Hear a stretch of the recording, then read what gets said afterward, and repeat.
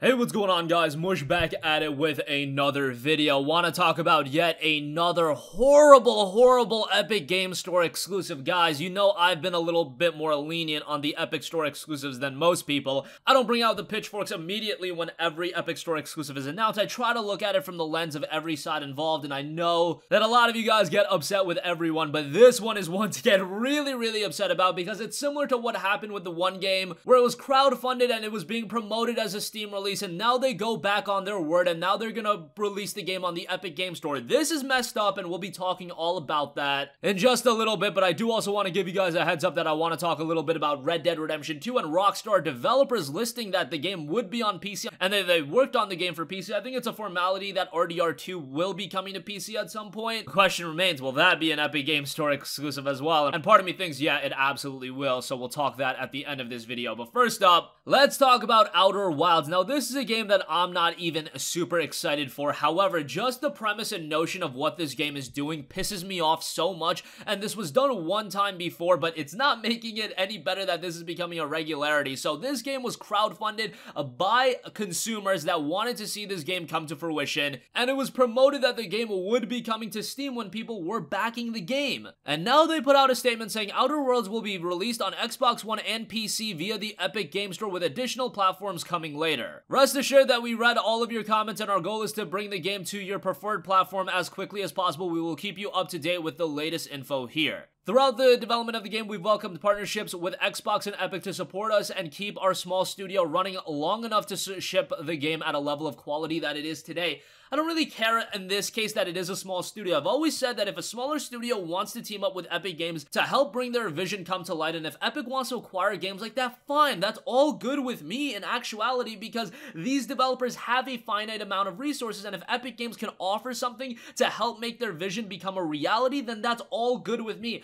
The problem is when these games are being promoted on Steam, and in this case, when you're taking money from the consumers to help kickstart this game. Well, in this case, it was a fig crowdfunding. You guys get the idea. That is such a problem because you're inherently getting funding on the notion that this game is going to come to Steam. That's a big reason why people would back it. Think about a game if from the get-go they told you, hey, we're making this game, we're launching a crowdfunding campaign, but it's going to be an Epic Game Store title. I guarantee you the resources that they accumulate is gonna be far different than the game coming out on Steam. Now, we have no way of actually measuring that. That's just a hypothesis from me, but I think a lot of you guys would agree with that notion. Just think about it from your standpoint, and if you guys ever kickstarted or helped crowdfund a game, if a game from the get-go told you that it was gonna be an Epic Store exclusive, would you have a different rationale in supporting that game and backing that game? I think you would, and I think a lot of people would. They did continue by saying, we greatly appreciate the support that you have given us over the years, even when we weren't able to share all of the details going on behind the scenes. We'll share an update on the release date soon. We thank you for sticking with us, and we look forward to seeing you play Outer Wilds. I just don't see why Epic and the studio involved in the release of Outer Wilds would agree to something like this, because this is so damaging to the game itself. It's so damaging to Epic as a brand, and it's damaging to the crowdfunding campaigns as well. Crowdfunding campaigns in general, you're just not affecting the game itself. You're affecting all crowdfunding titles, games that are going to be attempted to be crowdfunded in the future, because now you're implanting this idea that even if a game is promoted in one way, it can end up some other way. That is messed up, and the developers for Outer Wilds and Epic Games themselves need to be held accountable for something like this. Just don't work out an agreement like this. There are so many other games, so many other potential possibilities for Epic Games to acquire other titles. Why do you have to go after this one where people already invested their hard-earned money into the game, expecting Steam keys, and now not only do you backstab them, you paint a bad picture for crowdfunded games in the future, because now this is two instances where this has happened. You're hurting other developers, you're hurting the consumer, and you're hurting your brand as well. Is Outer Wilds gonna do that well from a commercial standpoint now? Probably not. Now, I don't know what the anticipation level was necessarily for Outer Wilds. This is a game that I heard about in the past, but it's not one that I was super invested into, so it's not right for me to act like this is gonna be damaging to my gaming experience forever, but it does paint a very dark picture in what we can see in the future. All for that,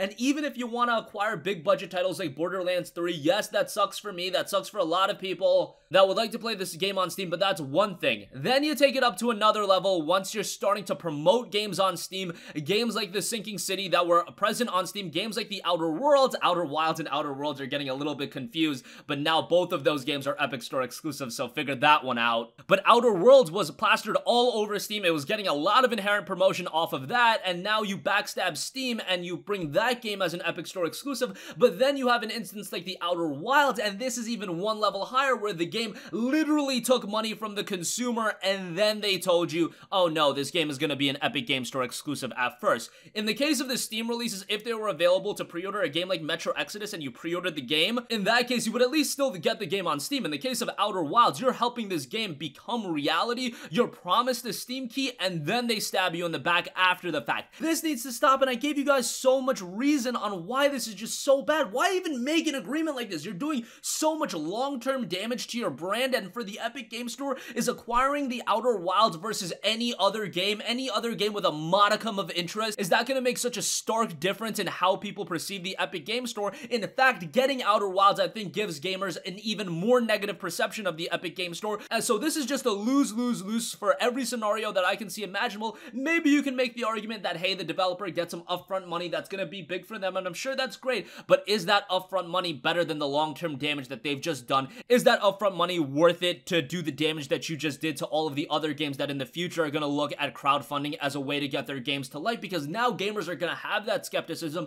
they're going to have that hesitancy that, hey, they promised me a Steam key if I back this game, but am I really going to get a Steam key? That thought has definitely been implanted in the back of gamers' minds, and it's just an unfortunate situation with a game like this. Alright, so that's my 2 cents on that. I'm very disappointed on that, but I do want to go over some positive news. Rockstar developers have listed Red Dead Redemption 2 on PC in their LinkedIn profiles. First, a Rockstar Leeds developer listed Red Dead Redemption 2 for PC on his LinkedIn page, and now a previous Rockstar Toronto physics designer did the same. We're not going to go into their names directly because who knows if they meant to post that and who knows if that was supposed to be kept under wraps, but I think that's even more so giving us some information that the game will be coming to PC at some point. I think all of us understand Rockstar's game and what they're trying to do with Red Dead Redemption 2. Obviously, Red Dead Redemption 2 was a massive financial undertaking for Rockstar and Take-Two. They invested a lot of money in making this game come to reality, so now their idea is, hey, we're gonna sell this game to you as many times as possible. I'm sure that even though this is a PC-centric channel, comment down below how many of you guys have already bought Red Dead Redemption 2 on the PlayStation 4 or Xbox One, and then comment down below on how many of you guys will buy the game again on PC whenever it's released. Who knows? They might do the next generation version first, where they release the PlayStation 5 and next Xbox version, and then they'll bring out the PC version after that. That would really suck because next-gen consoles aren't going to come until holiday 2020, and I'm really not trying to wait that long for RDR2. The quicker I can play it on PC, the better that will be for me. However, the question now remains, is this game going to be an Epic Game Store exclusive? And based on all the information I have, based on Epic Games' track record, I absolutely think that this game won't necessarily be an Epic Game Store exclusive, but this game won't be coming out on Steam because Rockstar does have their own platform and Rockstar Social Club. I think this will be something like what Ubisoft has done in the past, in that they'll release their game on the Epic Game Store. Nobody is going to buy the game on the Epic Game Store, but everybody is going to go to Uplay and buy the game there. I imagine that's what's going to happen with Red Dead Redemption 2, where the game won't release on Steam, it'll release on the Epic Game Store. Nobody's gonna buy it from the Epic Game Store. Rockstar and Take-Two get a bunch of upfront money from Epic Games, and then they just release it on Social Club, and then everybody just buys it from Social Club. That just seems like a win-win for them, just like it was a win-win with Ubisoft and The Division 2. You're not even really helping out the Epic Game Store. This is just more of a scenario to spite Steam and be like, hey, look at how much money we have and look at what we can do to you. Yeah, it's a little bit unfortunate in that sense, but I think Red Dead Redemption 2 is the caliber of a game where people are gonna let that slide and be like, alright, we're just gonna go to Social Club and buy the game through there. Nobody's gonna really bother with the Epic Game Store, like nobody bothered with the Epic Game Store to play The Division 2. And Rockstar and Take-Two are just gonna make even more money than they were already gonna make, and hopefully at some point, maybe a year after the Epic Game Store release, it does come to Steam, because I think if you want to create that residual revenue, that comes years down the line like they're doing with Grand Theft Auto 5, I think it is paramount that the game does see a Steam release, because whenever there's a Steam sale, man, those Rockstar games just shoot up as the top sellers, and you really can't facilitate that if the game's not available on Steam. Yes, with the game being on Social Club, you can put the game on like the Humble Store, you can put the game on Green Man Gaming and all those other platforms, but there's another level of revenue that you can generate with the Steam sale, and I'm sure Rockstar is aware of that. and I think for Red Dead Redemption 2's long-term sake, that is something they're gonna look at. And that's gonna conclude this video. Again, Outer Wilds is an absolutely BS Epic Store exclusive. I really hope more instances like this doesn't happen in the future. If you're crowdfunding a game, and you're promoting that you're gonna give backers a Steam key, give them the Steam key. I don't care if you're a small studio, you got the funding, you got the backing, you owe it to the gamers to actually offer them Steam keys. And that's just my 2 cents, and it does look like RDR2 at some point will be coming to PC, but I do imagine it will be an Epic Store exclusive. That's gonna conclude this video. If you guys have a request for a future video, you can leave that in the comment section down below, and I will catch you guys in the next one. Peace out. Hey, what's going on, guys? Mush here again. Hope you enjoyed the video. As you guys might know, YouTube's notification system is sometimes a little bit wonky, even if you're subscribed to the channel. Maybe you're not abundantly aware that I uploaded a video. To remedy that situation, make sure you hit the bell notification button. This way, whenever I upload a new video, and I try to upload as consistently as possible, you will be notified directly of the upload, and you can watch it as soon as it goes live. I would really appreciate it if you guys hit that button, so you can stay up to date with all of the content I'm posting. But as always, guys, thanks for watching, and I'll catch you guys in the next one. Peace out.